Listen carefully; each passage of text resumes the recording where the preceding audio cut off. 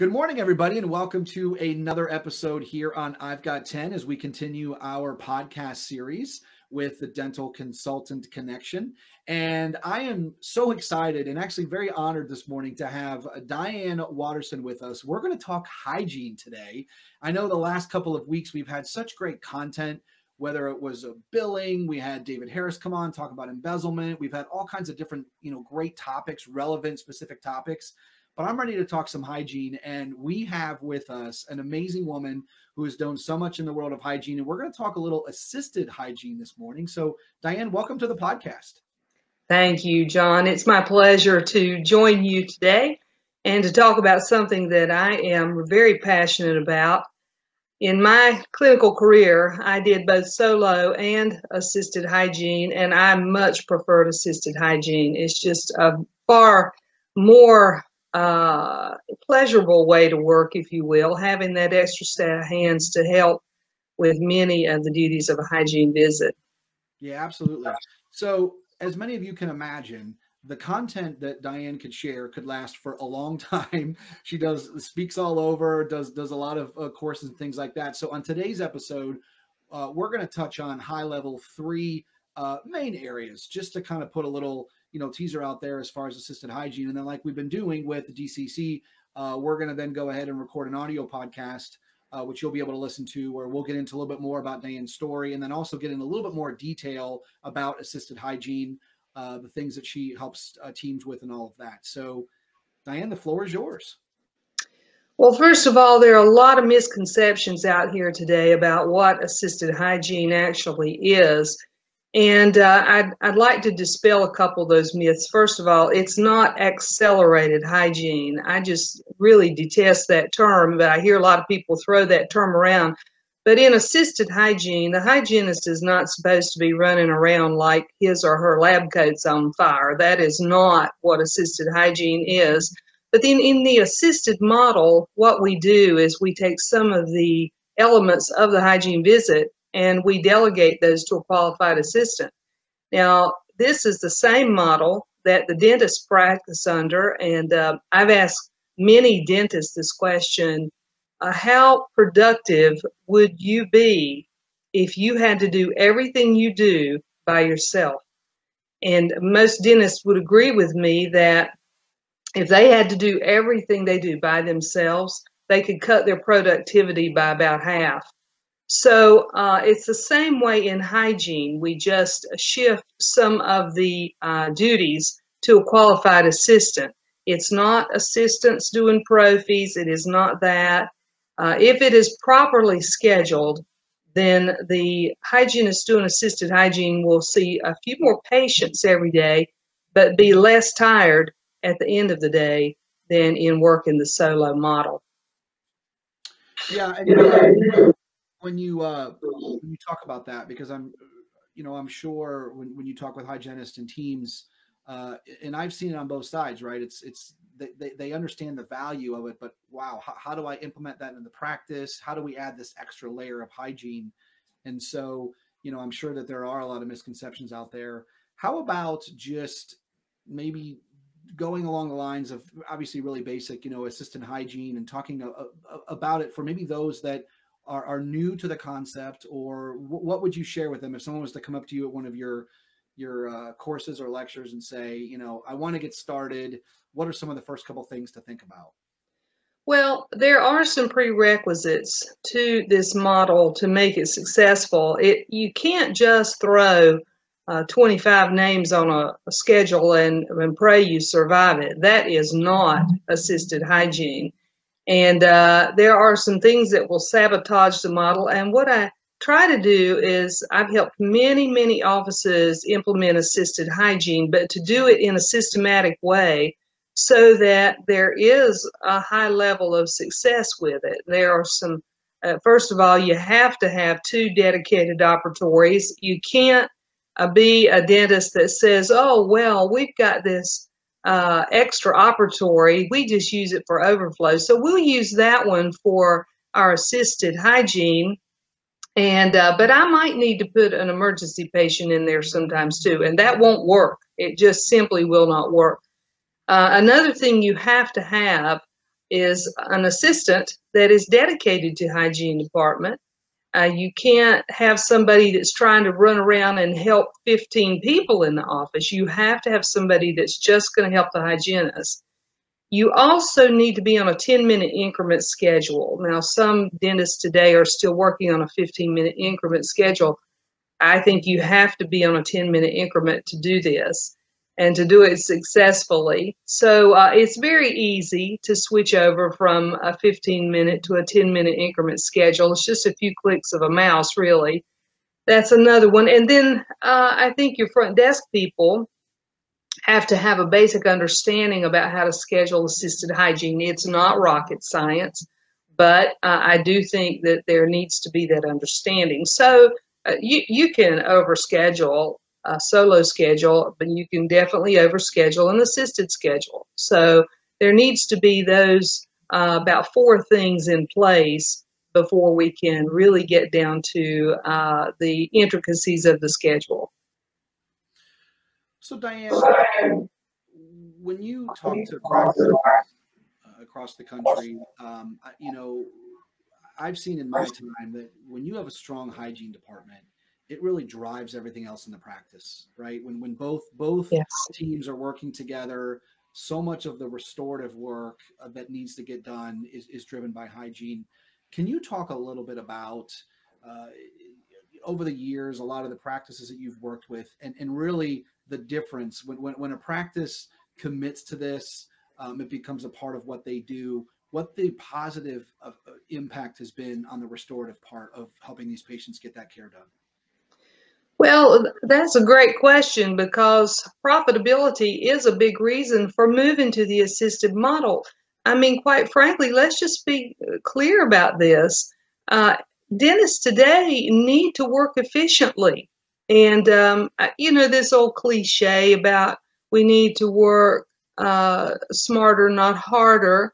Well, I don't like cliches, but it's true. And I think in the assisted model, the hygiene is working smarter, not harder.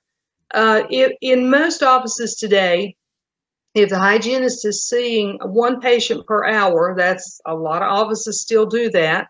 Well, she's going to see 7 or 8 patients in a normal day if everybody shows up. But in the assisted model, it's easy. I mean, you don't break a sweat to move to 12 or 13 patients a day. Now, you can do the math easily if you just increase the number of patients you see in hygiene department by 1 patient a day over a year's time. That can be a tremendous amount of extra income that comes into the practice over and above what you would pay an assistant. So what I look at is I can tell you just roughly what I've seen in a lot of practices that have gone to the assisted model. They can increase in a year's time. A conservative increase is 150,000 extra over a year's time because they're going to increase from 7 or 8 patients a day to 12 or 13. Now, I know when I did assisted hygiene in the summertime, we saw a lot of children. And so I might even see 14 or 15 patients if there are a lot of children in the mix, because a lot of that is just keeping the room turned over and, you know, keep the children flowing through. It's not like seeing adults exactly. Sure. So anyway, all things considered, you're going to increase the number of patients that are coming in. You're also going to have a great deal of flexibility in the schedule by having 2 columns that the hygienist is working with, 2 rooms. So you have a lot more flexibility than you do in just working that solo schedule. But all the same, I hear from hygienists, well, they think that they're going to be turned into some kind of scaling machine, you know, that they're going to burn out. They're going to, you know, their hand's going to give out from just scaling. I didn't find that. I didn't have that experience.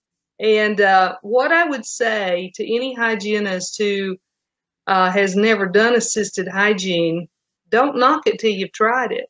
It is wonderful having that set of hands to help you.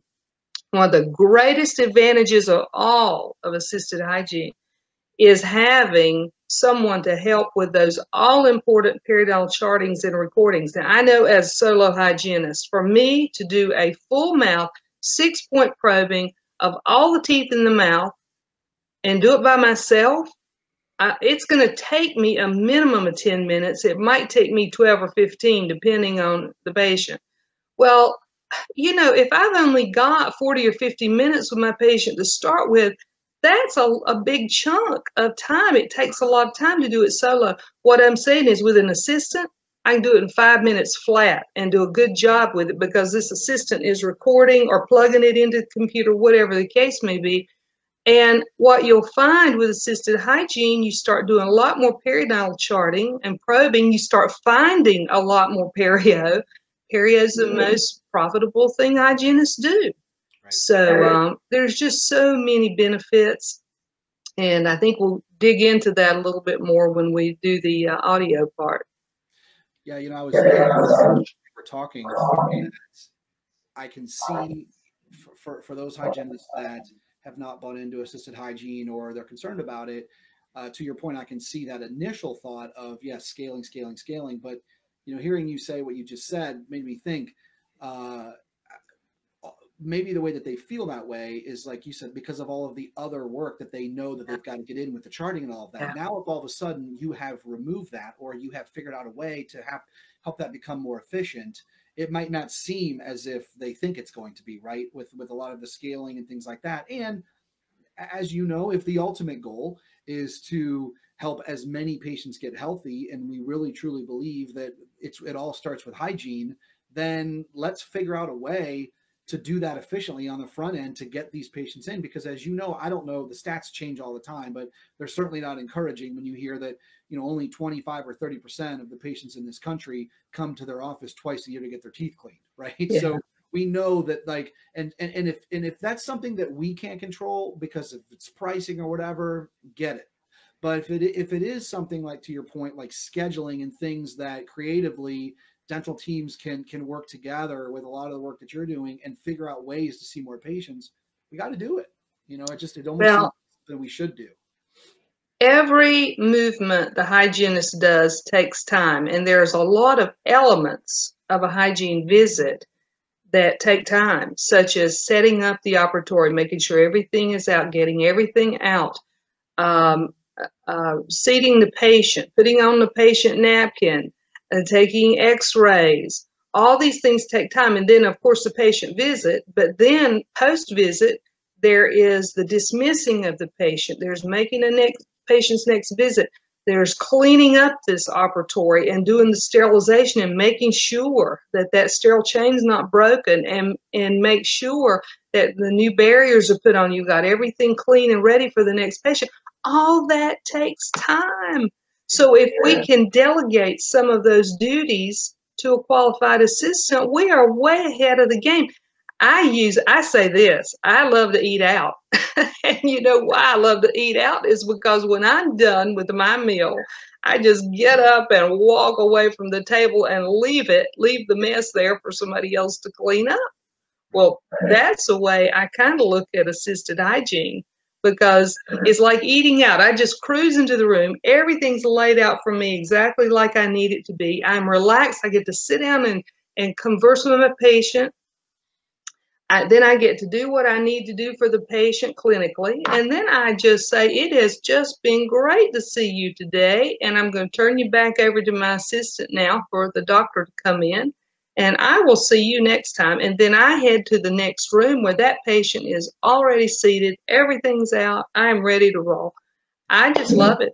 And so I like to promote this, but I want it to be done right. And I don't want hygienists to feel like they're going to get burned out with this. Yeah. No, I'm glad you brought that up, because like you said, I'm sure you hear that a lot.